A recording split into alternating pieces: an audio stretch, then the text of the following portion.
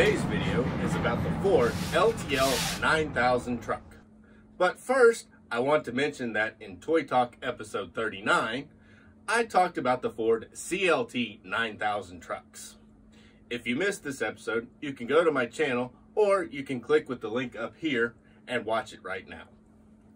Now, let's begin our discussion of the Ford LTL9000 truck. Ford had been producing heavy-duty trucks since 1948. Ford, in 1958, started to market the Super Duty line of trucks. The lineup was marketed by various gross vehicle weight ratings. Truck weight classifications 1 through 8 were a new concept brought about by the Department of Transportation, National Highway Administration. The first dedicated Class 8 truck produced by Ford was the L-Series range, replacing the Ford F-Series range Super Duties, and the N-Series short conventional derived from the F-Series. Produced as both straight trucks and semi-tractors, the Ford L-Series encompassed a wide range of models through the Class 6 through 8 gross vehicle weight ratings, in medium duty, severe service, and vocational applications. The line would become one of the most popular series of trucks that Ford ever produced. With this simplified background, we can go on and talk about the LTL Ford 9000 series of trucks. Well, what do you know? A truck finally manufactured in Kentucky. The L-Series was produced by Ford at the Kentucky Truck Plant near Louisville, Kentucky. This gave rise to the nickname the Louisville line of trucks. As part of a 1996 redesign, the model line actually took on the official Louisville nameplate. The Ford LTL9000 is a large commercial truck designed for heavy loading and hauling. The vehicle is part of Ford's L-Series of trucks that were first introduced in 1970. The vehicle has served as a platform for a variety of trucks and purposes, including garbage trucks, dump trucks, and long-distance haulers. Ford introduced the LTL9000 in 1976. The LTL9000 series trucks were designed as a premium truck for long-haul drivers. The LTL9000 became a major competitor to the Chevrolet Bison, the GMC General, the Kenworth W900, the Mack Superliner, and the Peterbilt 359. The LTL9000 was fitted with a set forward front axle and a longer hood. This version had more room for a larger powertrains.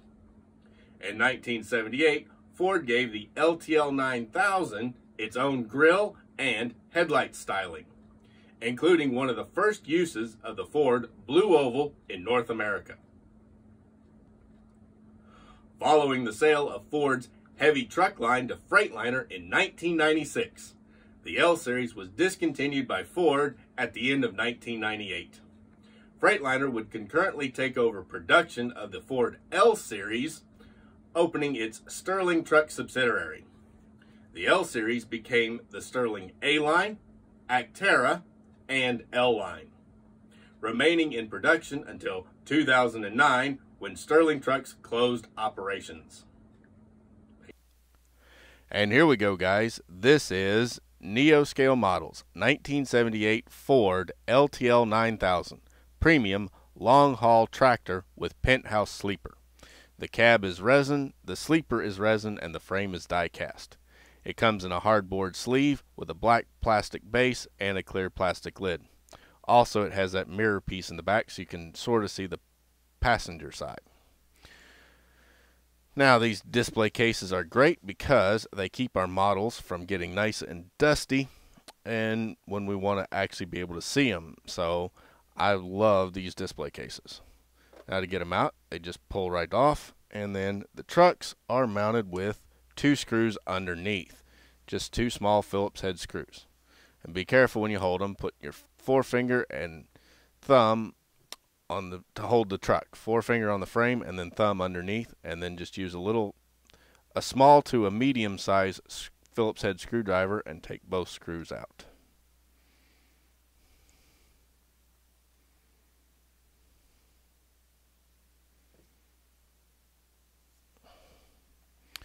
Then carefully lift him off the base, and why you want to hold him that way is so you don't break any of the small parts, you know, like the exhaust stacks or the air horns and that kind of stuff.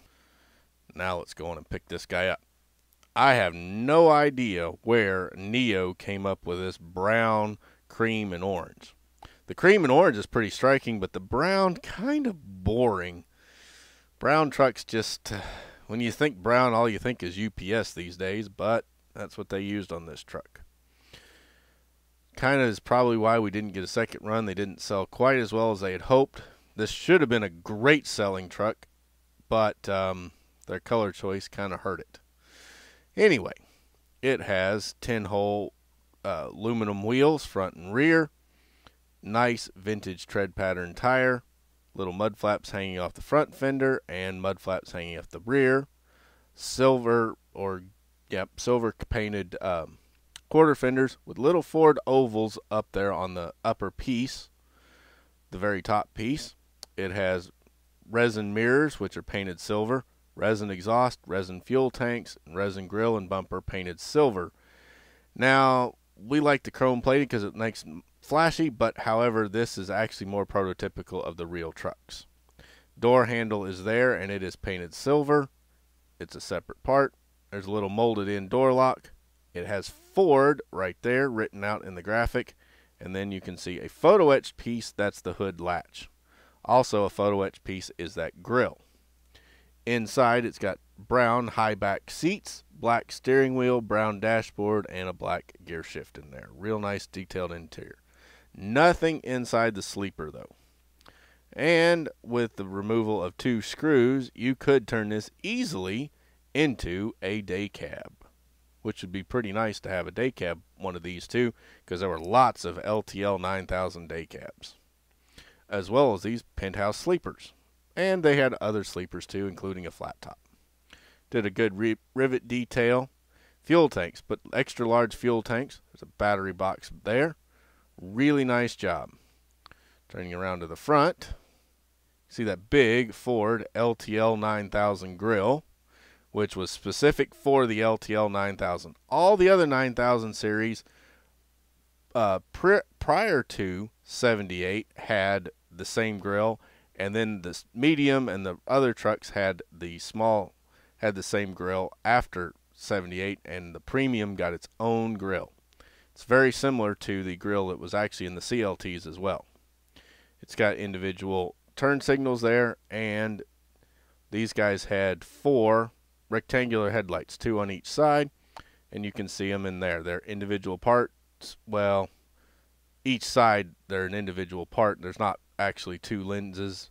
There's 1 lens, but there is the sealed beam pattern on them. There's also individual sealed beam driving lights down here in the bumper, and those are pretty nice individual pieces. It has a main license plate on the front bumper. Pretty cool. Then you can see the tapered ends on the bumper and the Ford blue oval right there at the top of the grill. As I said before, this truck was one of the first uses of the blue oval. The windshield is one big vacuum form piece, as are the side windows, and it has photo etched windshield wipers up there. Not the greatest, but they work pretty well. They show off well, but they're easy to break off the truck. Coming around to the passenger side, looks very much like the driver's side, same details on it, but the sleeper detail's a little different. There's a door there and toolbox. You still got your hood latch. It's a photo etch piece, fuel tank, battery boxes, Ford logo, that little grill. Very, very nice piece. Turning them up to the top here, you can see it has the handhold where you would pull the grill forward when you were to check your hood, because this is a tilt hood, to check your oil and anything else in it. It's got a very nice visor here with the square style Ford roof lights, and then the square air horns, where it had rectangles in the front and the back instead of rounded. They tried to go a little more modern that way. Then you can see here, they're just painted on them, but they're painted black, and that is the windows for the sleeper. Really nice that they had those windows up there. It added a lot of light into the sleeper. And then you can see the roof, the tops of the exhaust stacks. And then they painted a little bit of black right there to make them look like they're hollow. Pretty nice job there. And then this cab is resin, and it molds out all of the detail very, very well in these cabs. It's very, very easy to get good detail out of these things. Turning him around to the back, and we'll hold him up first so you can see. It's got a fifth wheel that's set up for DCP, first gear, top shelf, or any other trailer that's set up with a straight kingpin. Real nice die-cast frame, and it has a photo-etched deck plate right there. So it looks like a stainless deck plate. Pretty nice that way. Turning him down a little bit, you can see the mud flap brackets are painted silver, and then the mud flaps are painted black with a real nice mud flap detail. They are all one piece, and they are a resin piece, so they'll be easy to break, just like the quarter fenders are resin. The license plate is just a piece that's put right on there and tampoed. Really nice. Not really where we would put a mud flap on a license plate on a mud flap, but that's what Neo did. Then the brake lights are part of the frame, and all he did was paint them red. They didn't make individual jewel brake lights. Let's look underneath here, and we can see it has Neo scale models tampoed on the frame, and then 164 Ford LTL9000, 1978 tampoed on the other frame rail. As you can see, the frame rails are hollow. It's got the rear differentials and a real nice spring suspension, drive shafts from the transmission to the axle, and then between the two axles. Front suspension is spring, bottom of engine detail, and bottom of transmission detail. Steering, they just do not steer. But it has a nice tie rod on the axle, and the axle says made in China, and that's where it's cast. Hard to find anything that's not made in China.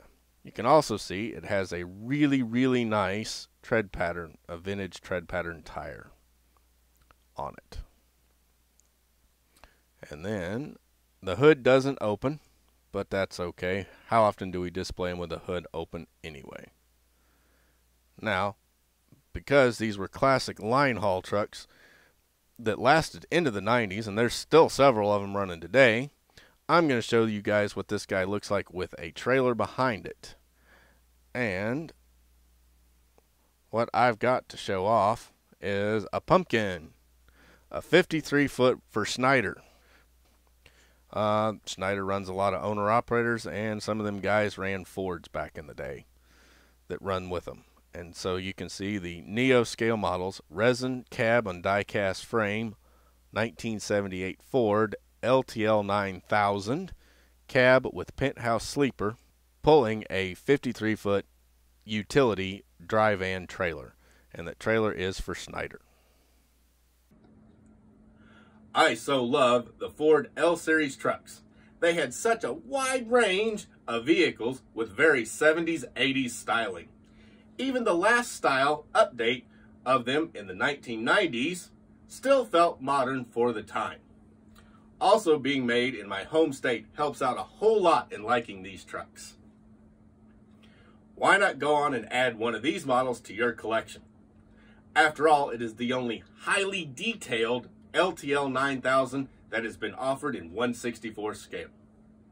Buy one while limited supplies last on my website, farmtoysandmore.com, or use the link in the description below to my other site to get a special offer on this truck.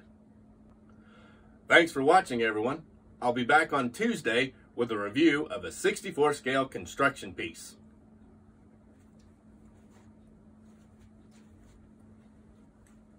I'm Logan, the 64th Gear Jammer Skeele, and I'm closing up Advantage Diecast's Southside Warehouse on another episode of Toy Talk.